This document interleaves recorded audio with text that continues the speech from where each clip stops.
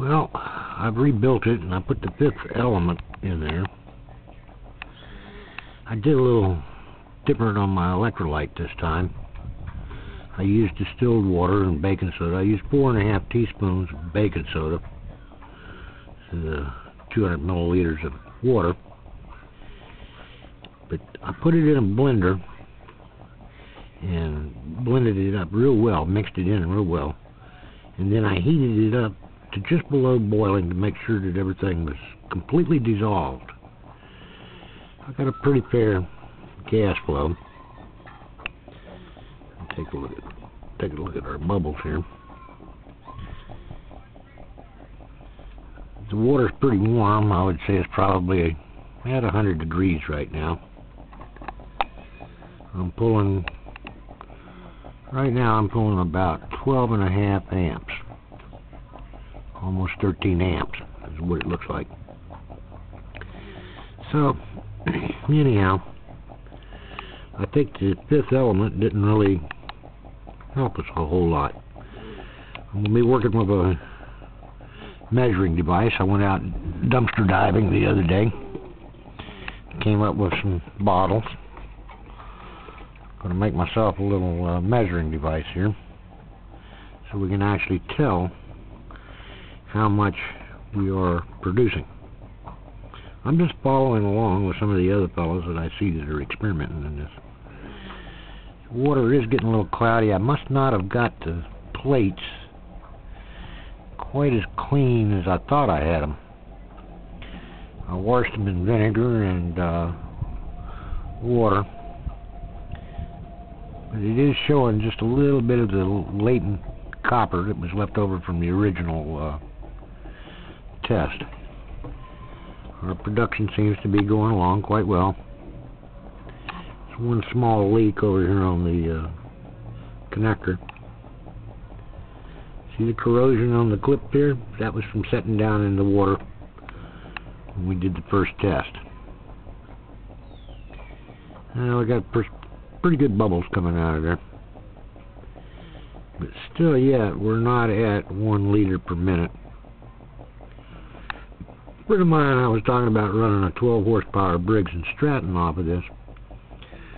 Well, a 12 horsepower Briggs & Stratton is about 30 cubic inches.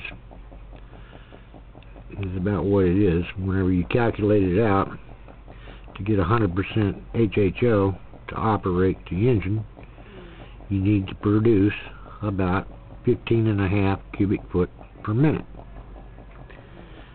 to make a 12 horsepower Briggs & Stratton run on pure HHO.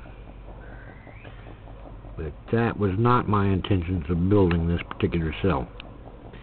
Anyhow, there it is. Distilled water, baking soda.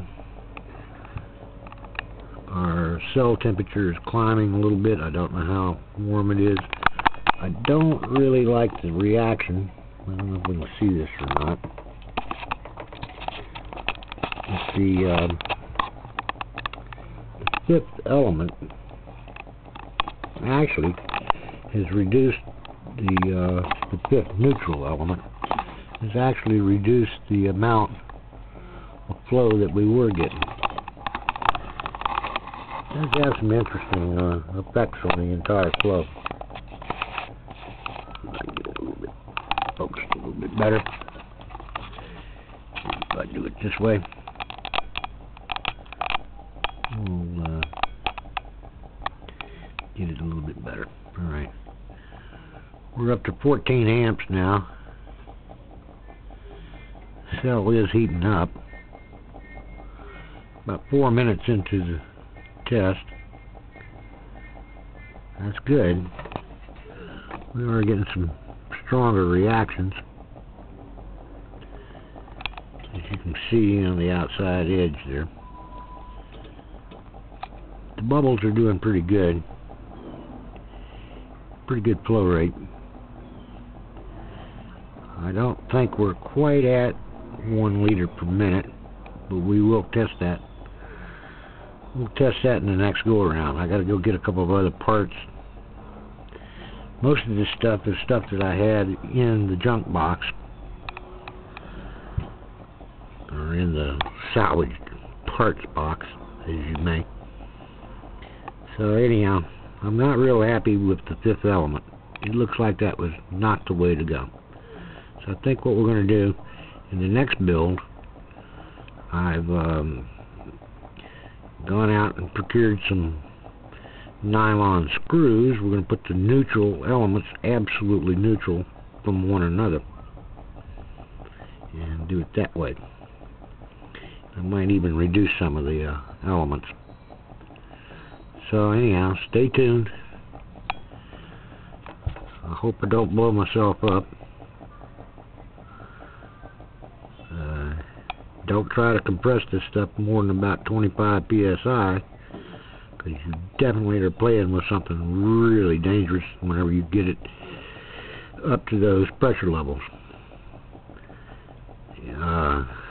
We have to figure a storage medium for HHO, which would be kind of like acetylene. Has to be stored in a ceramic cylinder inside of a steel cylinder, suspended in acetone. So I think that would be some method of storing this stuff without building yourself a real explosive development here.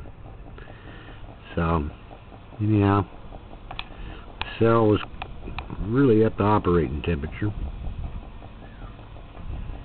Seems to be working quite well, but not what I want. I want to see a more continuous stream of bubbles coming out of the bubbler.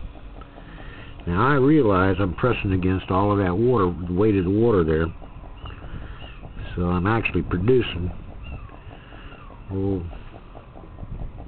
maybe an eighth of a pound of pressure behind there, back pressure. I'd have to measure it and see what we got. So there it is. She's running along at about 13 amps at 12 volts approximately.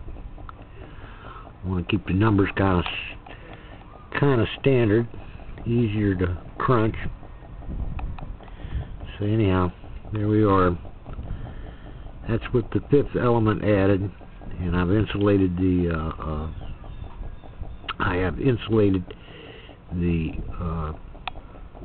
two center elements, two solar driven elements. So there we go. 7 minutes into the deal. The temperature probably 120 degrees inside. So 14 amps.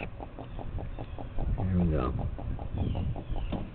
That's what we're getting out. I want to keep it at 10 amps if I possibly can. That's something that's a very doable situation for most automotive alternators.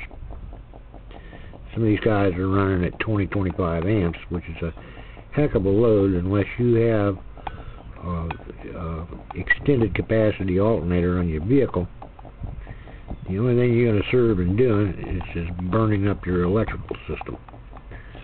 So anyhow, 14 amps, 12 volts approximately, and we're probably getting just pretty healthy bubbles up.